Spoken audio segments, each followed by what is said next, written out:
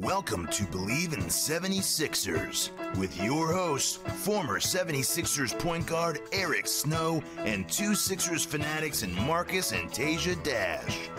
Bleav In 76ers is presented by BetOnline.AG. BetOnline is your number one source for all your sports betting needs this season. From baseball, golf, soccer, right to all the top fights in UFC, MMA, and boxing. Every stat, every matchup, and even live odds and spreads while the games are being played. When the game's over, head on over to our online casino and get in on a game of blackjack or poker, or unwind with one of our over 150 slot games. Head to the website today to get in on the action. Use promo code BLEAV, that's BLEAV, for your 50% welcome bonus on your first deposit. Bet online, the game starts here. Hey guys, welcome back to another episode of Bleav In 76ers podcast. I'm Marcus Dash here with legendary 76ers point guard Eric Snow and my brother Teja Dash. Guys, the NBA draft is done and got some solid guys out of it. I mean, pretty unexpected. I think all of us thought we were going to trade that pick, but no, we got some solid dudes from the draft and the undrafted free agents as well. I'm pretty excited about some of the guys we got as far as the UDFAs.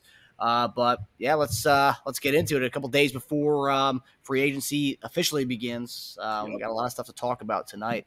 So yeah, let's talk about the draft. So obviously we thought we were going to trade the pick, but we kept it. Drafting Jared McCain and in the first round, and then the second round going and getting Adem Bona from UCLA. Huge fan of Bona. But what was your guys' overall takes on the draft night, how everything unfolded? No trade and ended up drafting with both our picks. What was your guys' takeaways? I mean, as far as me, I just took it as you didn't have a trade you liked, or you didn't have anything that was ready to move on. So you had guys that you would take. So I firmly believe that they wanted to trade it first, draft second. Correct me if I'm wrong, but I did read something where Kane said that he didn't really talk directly to the Sixers. No, he didn't. He says his agent did. And he didn't, huh? His agent, right? His agent did the talking. Yeah, so that tells you, I mean, they like from a scouting perspective. But it's interesting. I think it's somebody they liked that they knew they could move forward with if they needed to draft, but their plans were to go in a different direction. That was their initial plans that obviously didn't work out or hasn't worked out yet. I mean, this pick can still be moved if I believe so until he signs. Yeah. Yeah, I think it was funny when Morey was like, I can't wait for you guys to get to know this kid. I'm like, you didn't even talk to him. You need to get to know this kid. What the hell are you talking about? We have to get to know him. You just hired him. You get to know him. That's funny. But yeah, from the sounds of it, I think he wanted to trade back, get a player, and still have a pick. That's what I think he wanted to do. And he said there was an interesting player with a trade back offered, but they decided to stay when it was McCain that was available. Which, I mean, yeah, he was their top 10 ranked player, but like I saw a lot of mock drafts that had McCain going around that period anyway. So it wasn't like it was a huge shock. I mean, I saw a lot of mock drafts. He even said it in the presser. He was like, yeah, I was getting upset because I kept seeing, people mocking him to us. Well, then, like, why was he so, like, I mean, you shouldn't be shocked that he was there then if everybody was mocking him to you in the first place. I get it. I mean, he's a good prospect, and most people love him. Some people don't love the size fit because he is on the shorter side. He doesn't have really long arms. But, he plays bigger. I'll tell you what, in his short shorts dancing, got some good quads, dude. You got built quads. So, I mean, for a kid who already has built up quads like that, he'll be able to play bigger and not get out muscled when he gets into an NBA weight program eventually. I mean, it adds to that, to the point where maybe size won't be a limitation. Maybe Kyle Lowry can maybe teach him how to play bigger, right? Because Kyle was a guy who wasn't the tallest, but I never thought Kyle was a big time, had size limitations. I never thought he was outmatched by guys that were taller than him. He always made up for it because he played strong, right? He was stout. So another guy, McCain, said that his trainer told him to watch film on defensively was Van Fleet, which I think is another pretty good comp for him too. Van Fleet's someone who doesn't get just bullied around. He is smaller, but he doesn't just get bullied out there. So that's cool. I liked. He's a tireless worker, and I think he'll get better. And one thing that everyone said about him is he's always ready for the moment, and he's always cool, calm, and collected. So when he does have to get up on there and play, I think he'll take the moment and run with it. I think he'll just get better. So I think his attitude screams that, which is awesome. So you said someone told him to watch Van Fleet defensively? Yeah, they said watch. They said his trainer told him to watch film on Van Fleet. I thought it was Van Fleet's defense. Yes, it was his defense. Defensively, like that's what he was told. His trainer told him to. Yeah. Oh, interesting. Yeah. That's a horrible recommendation. I wouldn't say it. I mean, it's not horrible. That's a horrible recommendation. Yeah. That's a horrible recommendation. Who would you ask him to watch film on? That's like telling me to watch me for shooting. In my opinion, that's what that is. No. I don't want to dog your shooting by any means. I'm just saying, like, defensively, like, I would never recommend anyone to watch Fred just because he's smaller. I would never recommend a guy that's coming to the league to watch him defensively. Like, to me, if you want to learn how to play, you watch the guys that do defend well and see what they do and how they do it. You don't go and watch a guy that struggles defensively. I don't understand that logic. Just because he fights and like, no, you the guys that do it well fight too. Who would you tell him to go? What undersized guard would you tell him to watch film on? First off, what is undersized? Like, how big is he? I think he's like 6'2". Really? 6'2.5", maybe. 6'3", maybe shoes 6'3". I think he's like 6'2", 205. The issue is going to be how he's going to play for the Sixers. Because if he's just guarding point guards, he's not really undersized. That's probably with the assumption that him and Maxey play together at some point, right? But would Maxey guard the bigger guy? Or would Maxey just guard the least talented per se? You know what I'm saying? Guy? No, I'm just saying that, you want to take your best scorer. You don't want to guard the best scorer. Like, we played Minnesota. Which one you going to put on Anthony Edwards? See, we're going to look at Fred's tape to learn how to guard Anthony Edwards. That's what I'm saying. That's how I'm saying it doesn't make sense. We played Denver. We played Jamal Murray. We going to watch Drew Holiday's tape or Fred's tape? We're going to watch Marcus Smart's tape or Trae Young's tape? So I'm saying defensively. I'm not talking about as a player. Those guys are Fred, Trae, they ballers. I'm saying, but defensively, I'm going to look at those guys to see what they're doing to have success in the league. So just 2 years ago, I'm saying, just like offensively, I'm going to go look at Fred and Trae and see what they do to be creative at that size. So in 2022, Fred just missed out on second team all defense. He got first team votes and second team votes. I told y'all that the voting for all defense is the worst thing ever. I played with Allen Iverson for all those years, and I only had more votes than him one time. And Allen would never come on television and say on anything and say I was better defender. So the voting, that means nothing to me. No, absolutely nothing. I'm saying watch the game. When I was seeing Fred play defensively, when I watched him play, he became a liability because of his size. Teams were going at him because Toronto wanted to switch and do all that stuff, and they couldn't do it. Yeah, it's true. So now maybe when he was more of a 6-man, his defensive presence was different because he was asked to do less offensively.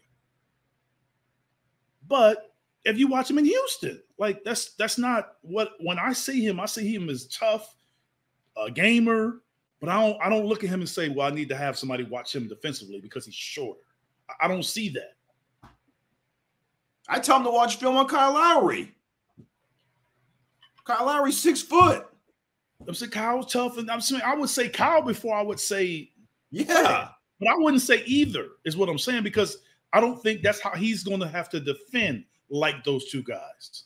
Like I don't think he will have to be that type of defender. I mean, he has a better example right there to play with the Sixers in Melton. He's more like that than them. That's true. Melton does have really long arms though compared to him though. Like really, like a lot longer than him. Yes, but the presence and the feet and how you move and how you play your body, how you play angles is still more similar to Melton than it is those guys. Yeah, no, it's true.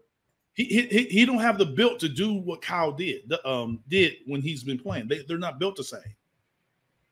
So he don't have the body structure to be able to play behind guys and challenge them and try to hold them up if they back him down.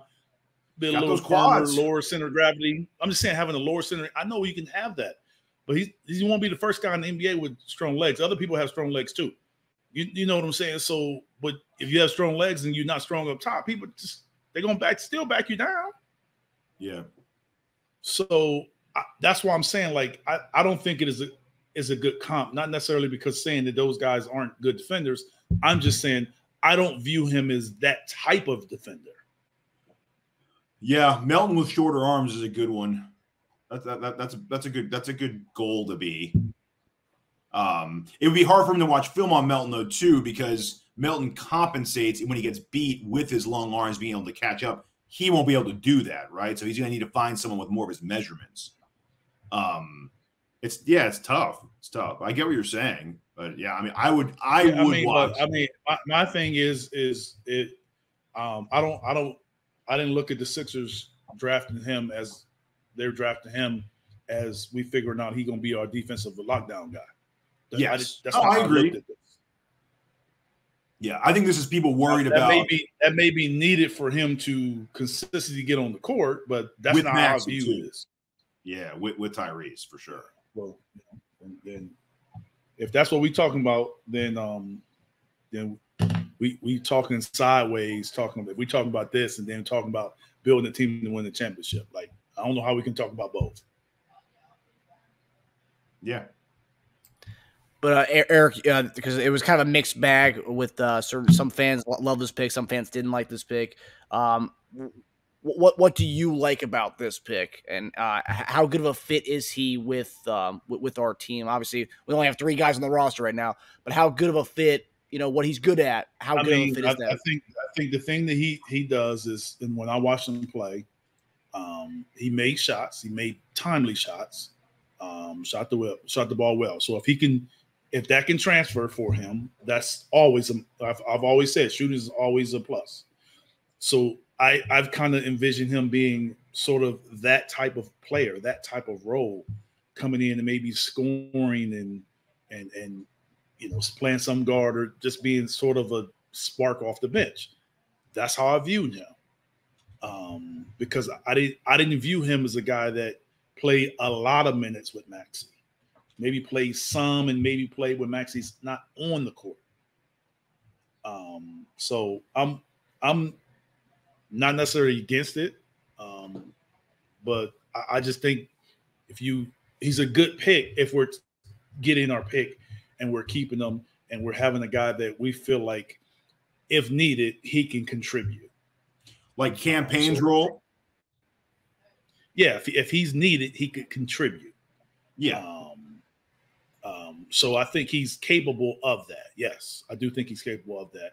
It's just hard to tell whether it's a great pick because we don't really know how our roster is going to shake out. So if you go and all of a sudden you trade for Donovan Mitchell, then it's really not a great pick, is it? You know what I'm saying? You could have addressed some other things. Yeah. Yeah, right. As it stands right now, he's replacing Payne's role right now, today. And he makes like double what Payne made. So, he is cost controlled for 4 years, 5 years. Well, I mean, still. Melton's a free agent too, correct? Yes. Yep. So the other guy that we drafted was Adem Bona from UCLA. Probably one of the most. A lot of these draft experts are saying he's one of the most pro-ready guys as far as of the big man position. So, what did you think of the pick, and what does this mean for Paul Reed, Eric? And what does this mean for bringing in a backup 5 like an Andre Drummond type of guy? I think that they'll take a serious look at him with his athletic ability, his size. If he's able to impact it in some kind of way, then you may not get a veteran, and one of those guys may be gone. I think people are seeing the kind of the impact that Lively had with the Mavericks. Yeah, that's very true. And you find someone that's like, this live, active body, run, rebound, and they don't have to call a play for him, and they can still get a double-double. I think that kind of helped him. I'm surprised that I could have, envisioned him going a little higher than that, but I think he's in a good place if he's coming in and able to allow us to play a different way when Joel's out the game.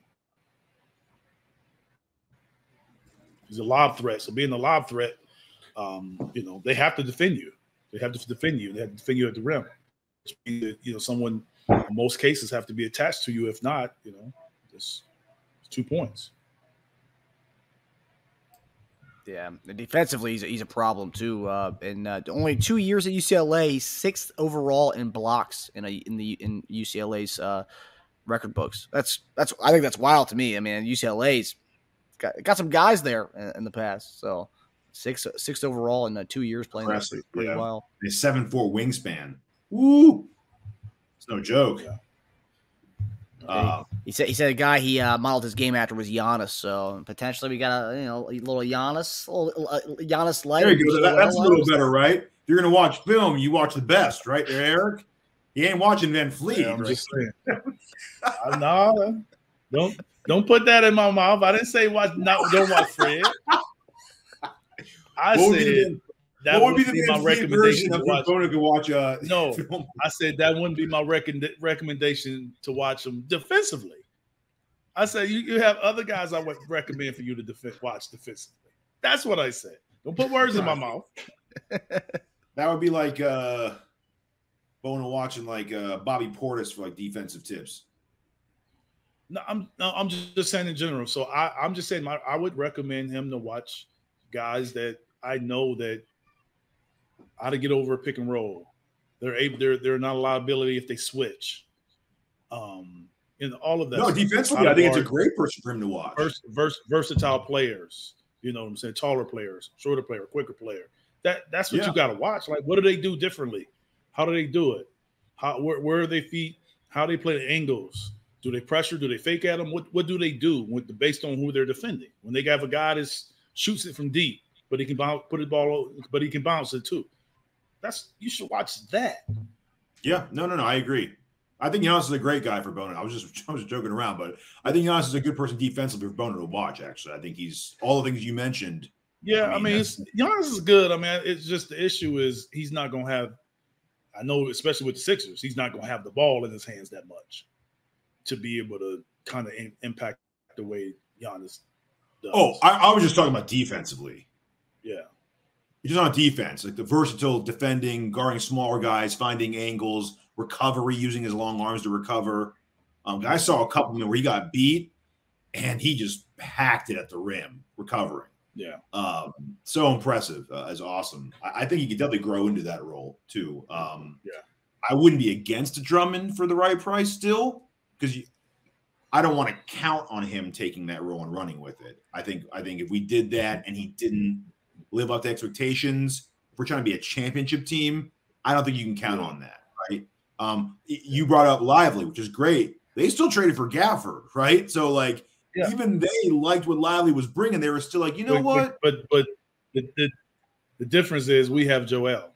They didn't have Joel. I know. That's true. That's true. Yeah, because they don't have that. They need to find two guys to make into one.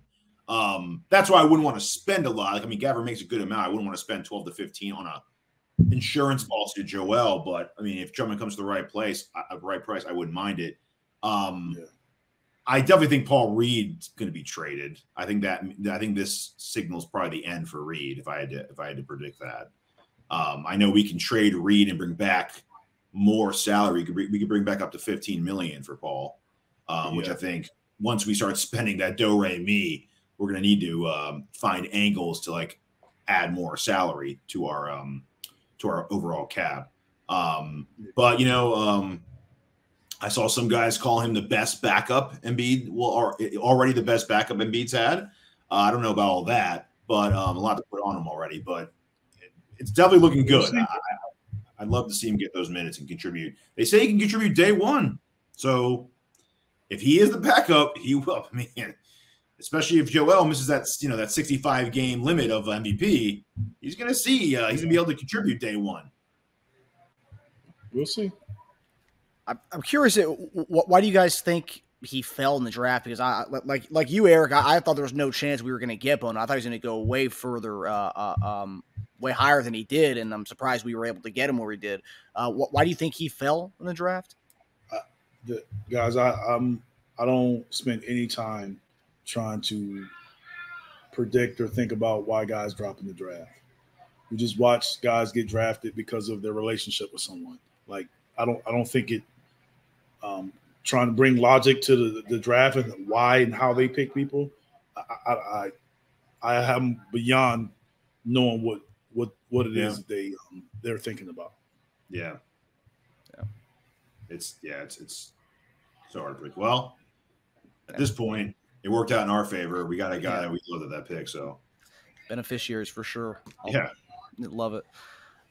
So moving on to kind of a mixed bag of stuff that's gone on since our last show. So obviously Mikal Bridges is now a New York Knick. OG Anunoby re-signed to the Knicks. And Paul George apparently wants to stay on the West Coast. And Jimmy Butler doesn't want to make a decision until next year, reportedly. So Sixers fans are nervous that Morey might try to delay making big changes until another opportunity presents itself later on in the year. I don't want to hear Morey say, just wait till the trade deadline kind of thing. But do you think it would be the right move to hold off on going all in if they don't love any of the available players, or is now the time to take action? Now, I think whenever you feel like you can make the move to get a player that you like and you want and you feel can help you accomplish the goal of winning the championship, you have to make that move. I just think you have to make it, whether it's now, later, whenever it is, because you got teams in the East that got better. A lot better. You got an Eastern Conference team that won the championship, that paid everyone, that still have guys coming back, and we'll add some players. Yeah. You have a team that down south that, if healthy, can beat anyone. You have a team in Wisconsin, if healthy, can beat anyone. So we got to get better, man. We got to do it. You got to make it happen. I don't think you can string this out. We did all this stuff so we can have all this salary cap. So now is the time. Just like with the players, we did all that regular season stuff and came down to the players. They like, okay, now's the time to perform. Okay, now's the time to perform. Let's see. Would you say make that move even if it's someone they don't love? Let's say he checks 6 out of the 8 boxes they're looking for. Would you still say do it? Well, this is what I'm saying. All these relationships that what all these people have, you got to know what you're getting into. You got to somehow know or feel confident that what you can get. If you have all this salary, what's the reason for building all this salary if you can't get a player? You don't know if you can get a player or not. I'm confused with that. I'm confused with having all this cap space and can't get a guy to commit. But I've always said this. it's been hard for Philly to get free agents. Yep. It'll always be hard for Philly to get free agents. Yep. So I don't know. Like what the free agent that everyone's been talked about. I said it weeks ago when I was like, I don't know if he would leave the West Coast for Philly. I said that. I don't know. Yep. And these guys make so much money. They make so much money now that it's not like it was in the past where a guy get a deal. He's like, man, I'm going to the highest bidder. Whereas now them guys could take a couple million less and be good. Yeah. It's more about the year. It's more about the years now. The years and where they live, where they want to be. I mean, it's not like. Here's the thing about it. It's not like we have a team that's, and this is just my perspective of conversations that I've had with other people. Okay. You have teams that people feel like they're right there at the cusp of winning the championship. I don't think people feel like we're there. They feel like we're below those teams that are on the cusp of winning the championship. So from a player's perspective, if you're taking that money and you're going to Philly and now all those expectations are there, are you able to go there and do any better than they've done the last few years? Get past the second round. What player can we go get that's a free agent right now that you feel like we as close to a lock of getting out of the second round as ever?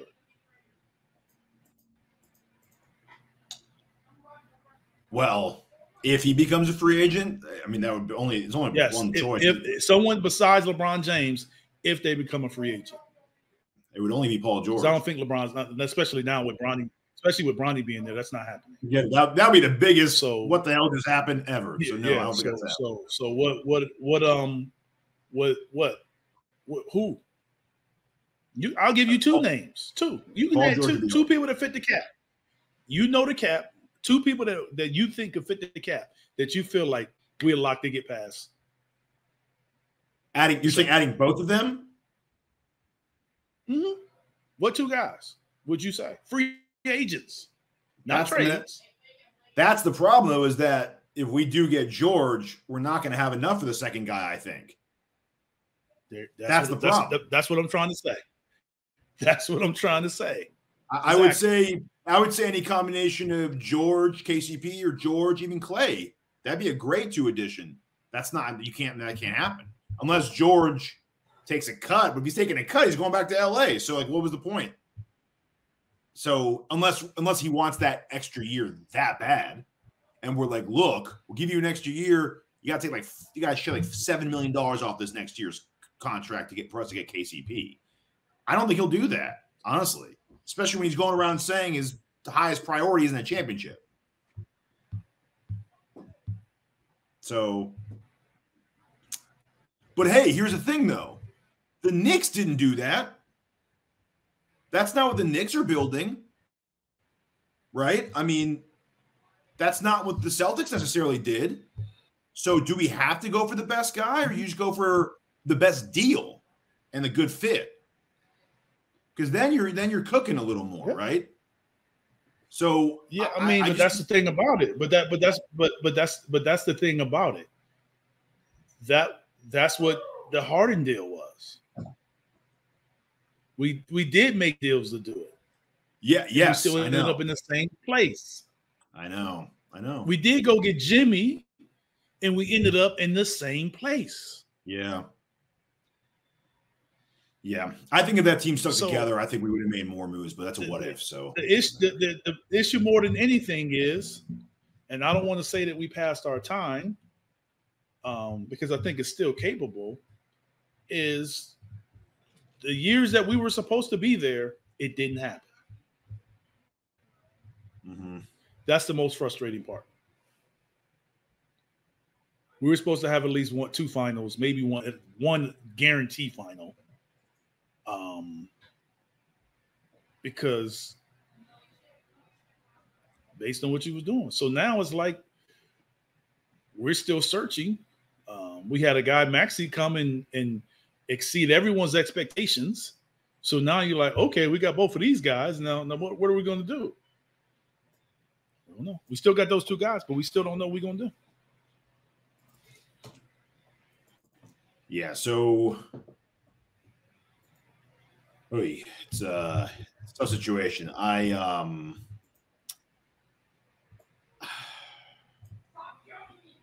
mean, I go back and forth, right? I don't want to wait.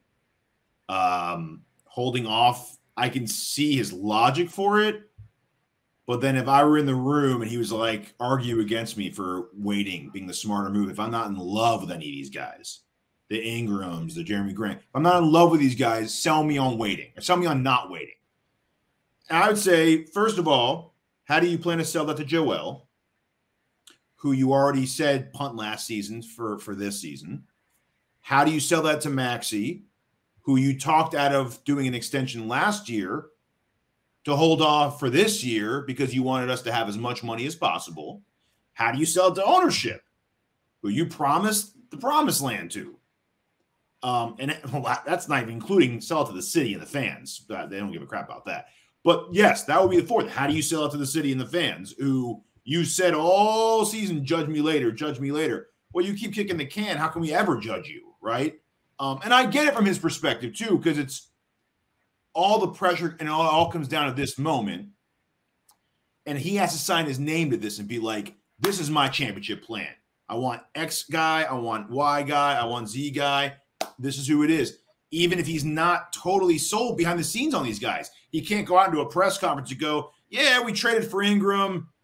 He was the best guy out of the available. I don't love him, guys, but this is the best I could do. You know, it's not like your dad coming in and being like, couldn't go to Hawaii. We're going to Santa Monica Beach instead. It's the best I could do on my budget, guys. Sorry, he can't say that, right? Like he's got to be like, this is the plan. This is what we did it for. Ingram's it. Jamie Grant, whoever it is. This is it. This is our team. This is what we've been waiting for. This is our championship roster. He's got to sell it like that, even if he doesn't truly believe in that. So later on, when shit hits the fan, if it doesn't work again, they're going to be like, well, you told us this is the championship team, Daryl. You said this was it. Well, what do you got to say now? Your whole, I mean, after all the Harden stuff, after all the Simmons stuff, cleaning up for all this moment, I got to say, man, Daryl's legacy kind of comes down to these moves he's making. And I think he knows that. I think his reputation and legacy comes down to this. The magic man who's able to pull it all off. You got rid of the salary. You have the flexibility now. Your cupboard's not empty. You have 5 tradable picks, so you can make any move outside of outbidding probably OKC and Houston, because Nets aren't going all in for a player. OKC and Houston are 2 teams with more assets and the capability and the good enough team to compete right now to beat us out on any trade. Outside of them, you could pretty much outbid most teams. So this is it. And then my last thing I would argue with him is, who's going to be available in 5 months that isn't available now? Mitchell's probably going to sign his contract. George will sign somewhere or trade somewhere. LeBron's going to be gone. Butler, who said, I'll wait till next season. So you're going to wait till next season for a maybe on Butler, a 36-year-old Butler. That's what you're going to wait a year for? Or Durant. And who knows, if the Suns look decent this year, they're not going to trade him. So there's no one going to be available. You can even say as a possibility at this point. So who's out there right now, more or less, is going to be out there? Like, this is it. This is your pool of players. Figure it out. That's it. You could be wrong or you could be right, but you got to try. You can't keep saying, nah, I'll hold off. You can't keep doing that. I mean, unfortunately, you just got to make the best plan possible with what the hands you're given and then go from there. Daryl's a chess player. If you don't like the move, you still got to move. You can't just scrap the game and say, we'll play later. No, like this is the board, dude. Like, you got to make your move. Like that's it. One thing he also said too in the press conference is our plan is to have the best team in the East next year. So saying that doesn't sound like he's going to kick the can. It sounds like he thinks there's a way out of this to have the best team in the East this year. Whether he delivers, I don't know, but it sounds like he's making the move. My rant. Yeah, we'll see. Really surprised you went all in on that, Teja. You're one of the bigger Morey defenders. And I am a big Morey fan. I'm so surprised you. I'm surprised you're saying that you want Morey to take action right now. So this is pretty big for you, buddy. No, it's not. It's not at all. I'm a big Morey fan, and I'm not going to lie and sit here and say his reputation, especially after the Harden stuff, like it's led up to this. Yeah, no, I agree. It's the third installment of the trilogy, dude. Like the movie's got to end now. You can't just make a fourth now because you couldn't make up your mind on the ending. You got to write it. It's done. Is there anything we can pull from what the Knicks did with Bridges? Trading. I know some people said, "Oh, terrible trade." They traded so many first-round picks for Bridges, but it seems like Utah is entertaining trade offers for Lauri Markkanen, and I want to get your guys' opinion on. Let's say we did send a Mikal Bridges type deal to Utah for Markkanen. How would you guys feel about that? Fine. I'm fine with it. Fine. I mean, I'm fine with it. I mean, I still think you need more, but I'm fine with that. Yeah. I'm fine with it because in the assets you lose, you gain financial flexibility. So I think he makes 17 next year. We still have like 43 to spend. You could hypothetically still get a KCP and get another $20, $25 million a year guy. So that's a lot of flexibility to have. And then trade Paul Reed for a $15 million player. So you can build up a great roster and be like, all right, well, our cupboard's empty. But that's your team. It doesn't matter. That's your team for the next 5 years anyway, because we're going to be so far over the cap. You're going to have some minimum. The bulk of your team is going to be minimum players. Yeah, so realistically, you'd have Maxey, Lauri, Embiid, McCain, Bona, KCP, another guy with another 15 to 20 million to spend. I don't know who that would be. The Paul Reed trade for, let's just say, DFS, Finney Smith, and then you re-signed Oubre for the MLE, and they think they can get Batum back. That's 10 right there. They still think they can get Lowry back. That's 11. That's a pretty balanced, good team right there. I'd be okay with that. And that's more of a Boston, New York type team too, by the way, right? But you're able to do that if you get a guy. That's what I'm saying. That's Boston, Denver. That's what people are doing now. They're getting teams where they're pretty much saying, we're going to win this thing with 7 or 8 guys. You just better hope they stay healthy. Yeah. Well, and that's Boston's what teams are doing. They kind of seen the Denver route when Denver won with playing basically 7.5 guys. Boston basically won playing 6, 7, maybe 8 guys, 7.5, 8 guys. Yeah. Boston still won despite one of their big guys getting hurt. I'm just saying, even that's the only time somebody else played when he didn't play. So, I mean, they basically played 6 guys, 7 guys, 15 plus minutes. Yeah. But with that team, I mean, look, again, you don't have draft picks for a while. I mean, you lost 5. Okay. But, like, once you re-sign Markkanen, once you re-sign Maxey, with Embiid possible extension, with what KCP's going to get, with what the other guy you signed's going to get, we're going to be so far over the cap anyway. I mean, it'll be done. We're going to be like Boston. We're just going to stay put. This is our team for the next 5 years. Go over the cap. Done. Yeah. I'd be fine with it. New York's a little different, though, I will say, Marcus, because that Bridges is like their final piece. Like, they already have pretty much their core there. And then Bridges was like, okay, we're adding him. Now we're good. And they can still trade McBride. They can still add him with Randall and trade him for someone else if they want to. So they still have flexibility, right? We'd be getting Markkanen, and we still have a whole team to build after that. Yeah. So it's a little different. I don't know which one you'd rather have, but there is a difference there. We still have to overpay guys to come here, whereas they got guys on really good contracts. Same thing Boston did. They got White on a really good contract. They got Porzingis before he got his monster deal. So, Yeah. Well, I mean, I know a lot of Sixers fans were making fun of the Knicks for sending so many draft picks to Brooklyn, but if we did that for marketing, I'd be very happy about it. So yeah, I mean, people, I didn't really necessarily think it was a great pick for what they all gave up, but it's a great fit for the Knicks. Even though I do think it was a lot, but it's still for them. Like Teja said, they feel like that's the final piece for them to feel like they're a true contender. So we're gonna go to the final topic here. So we just talked about Lauri Markkanen. So reportedly he can be half the right price, but the guys who are out there who are being rumored that the Sixers are interested in. So Zach Lowe said he's heard whispers of Jeremy Grant and Brandon Ingram being rumored to the Sixers. Klay Thompson, KCP, and DeMar DeRozan. And obviously Paul George, but no one has any clue how that's going to go, and we'll find it. We'll get more clarity on that within the next 24 to 48 hours on that. So given all these guys who are rumored to be interested in, and some of the guys who are on the trade blocks, I developed a graphic here, 4 different options, where I'm just curious where you guys would lean as far as what you'd want our roster to kind of look like.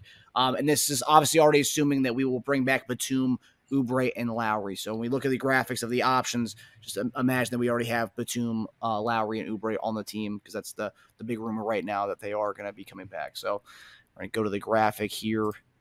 So with option A, guys, we have Paul George, Malik Beasley, Gary Harris, bringing back DeAnthony Melton, and trading for Dorian Finney-Smith. This is option A. Okay, so option B, Brandon Ingram, KCP, and Dorian Finney-Smith again. And Dorian Finney-Smith has been a popular guy that's been linked to, as far as trading for, since Brooklyn is trying to blow it up right now. And then option C, Jeremy Grant, Miles Bridges, Malik Beasley, Gary Harris, Melton. And then the final option here, option D, DeMar DeRozan, Gary Harris, DeAnthony Melton, Malik Beasley, KCP, and Dorian Finney-Smith. So those are the 4 options of guys who were kind of rumored the Sixers have interest in, guys who are on the trade block. So of those 4 scenarios, where do you guys lean on these 4 scenarios? Ooh. And the smaller boxes are one of those guys, correct? Yes. Okay. Just want to make sure. Just one of those guys. Yeah, one of those guys. Ooh,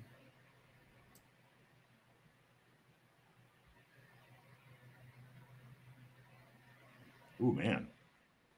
It's kind of I think I narrowed it down.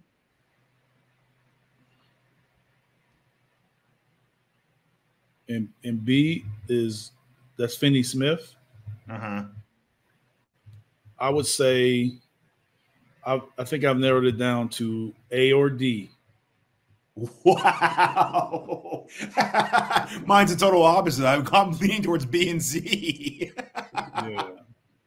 Interesting. I did it.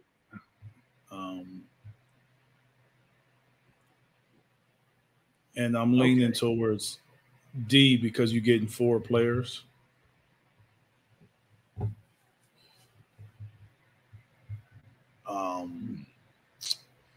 Yeah, I think these are all kind of give you something, but neither of them really pop out above the others to me.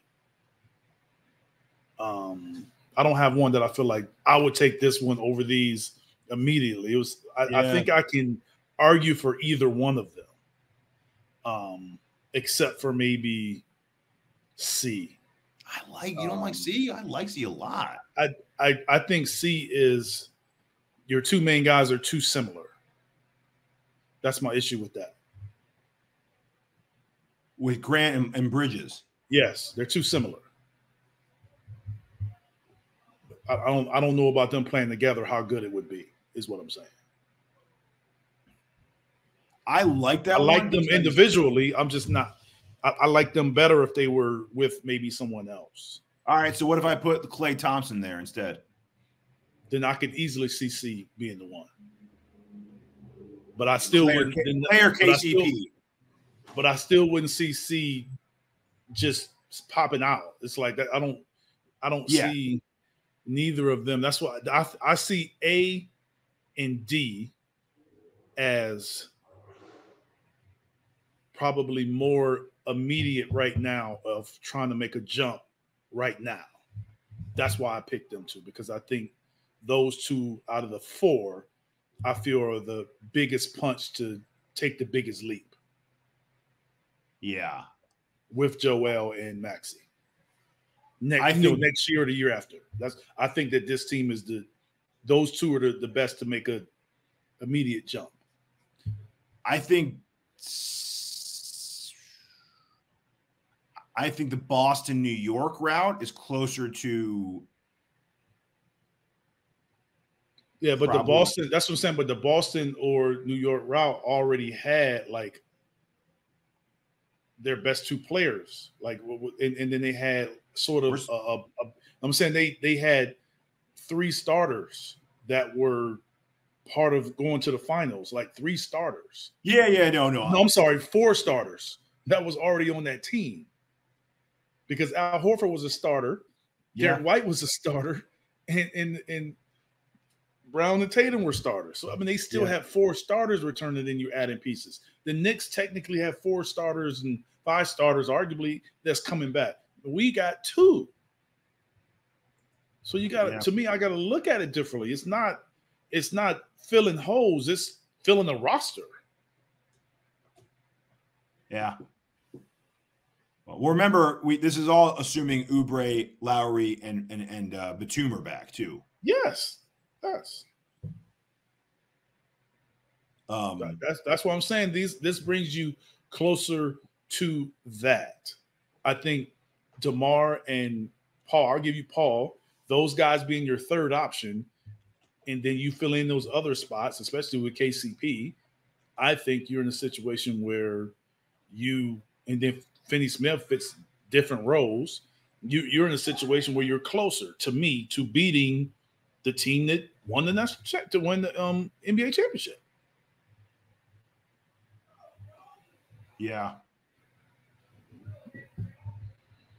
I think floor spacing,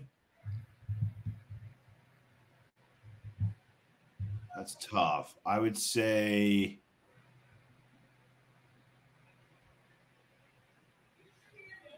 floor spacing is interesting.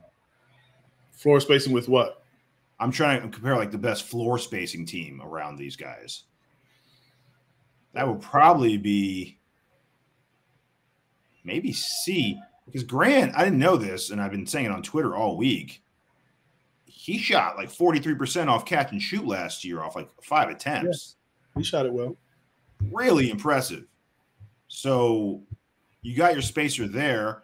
The reason why I do like the Bridges in him is that Grant, I think, only averaged like 3 rebounds a game last year. And from 6'8", maybe you're 4, that's not going to go down well. We'll get dominated on the boards. Bridges, on the other hand, is very active on the board. So he can compensate that for a little bit, and he can kind of be your slasher type, right? I kind of see that as your Aaron Gordon and Porter Jr., Eric. Yeah. Between Grant and Bridges, right? And then you get your KCP type in either Beasley, Melton, or Harris. So, which Harris actually was like their KCP before they traded him, right? Before they replaced him eventually. He was Denver's. So, yeah, I mean, it's interesting. Who would you prefer? I think we talked about this last week. I'm not sure. Would you prefer the similar contract they're expected to get? Would you prefer KCP or Clay? Me? Yeah. I mean, it really depends on what role I'm looking for. Am I looking for just a spot-up shooter? Or am I looking for someone that's going to give me close to 20 points a night? I would say it depends on the role. Anywhere you see KCP in these, would you rather have KCP or Clay in that same lineup? I mean, I would say Clay. Yeah. Clay? Yeah.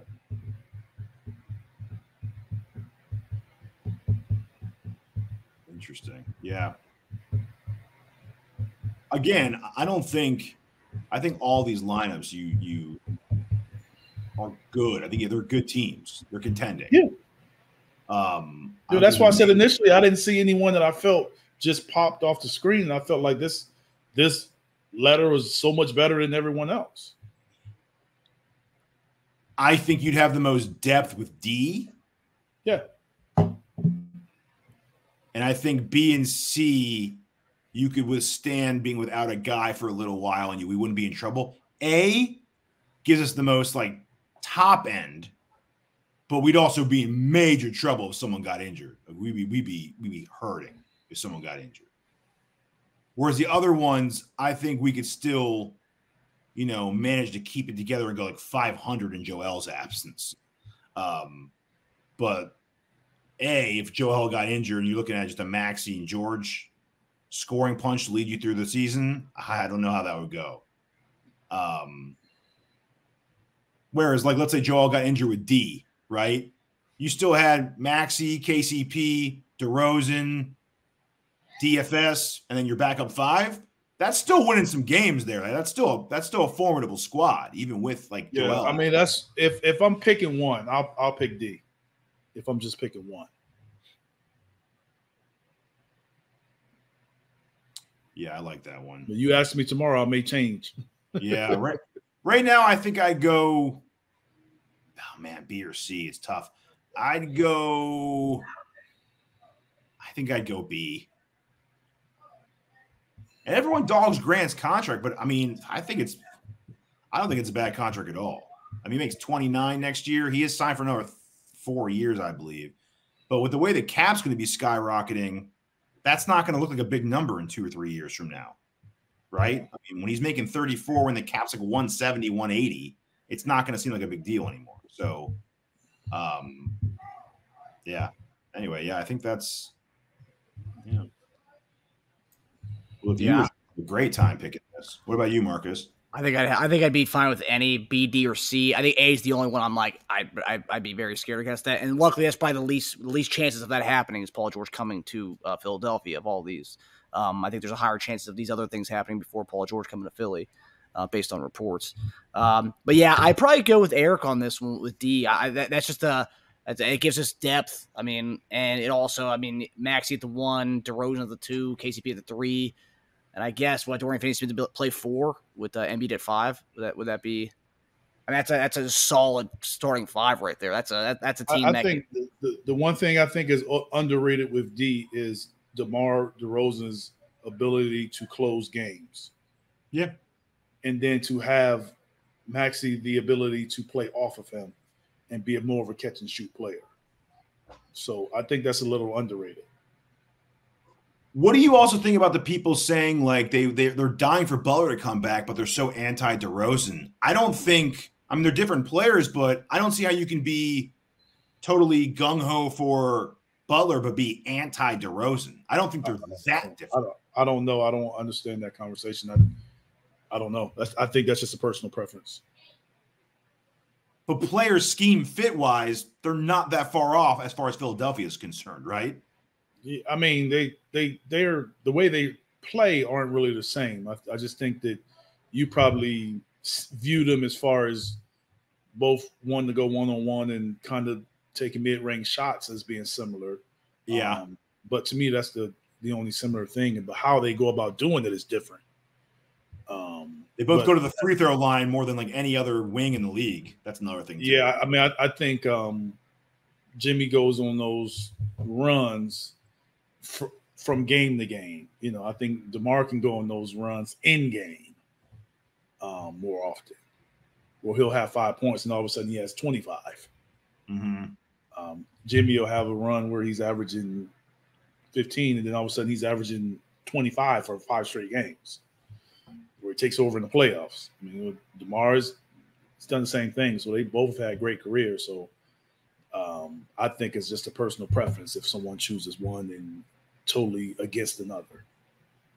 What if they said screw it and they found a way to get like DeMar and Jeremy Grant? What would you say then? I like that. I like it. You had to work the number. You had to work the numbers for me, but I like it. Oh yeah. They'd have to work the numbers for me. So yeah. DeMar would have to work the numbers to not take everything he wants. Is what would have to happen.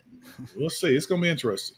Jeremy Grant coming back to Philadelphia to complete the process would be amazing. Just the complete 360 right there. Him being one of the first guys drafted for the Sixers, then coming back. That would be cool. Yeah, guys. So in 48 hours, at 6 o'clock Sunday is when things will start to happen. Hopefully, Morey's got some stuff and tricks up his sleeve because he's got his legacy on the line, according to Teja, Eric.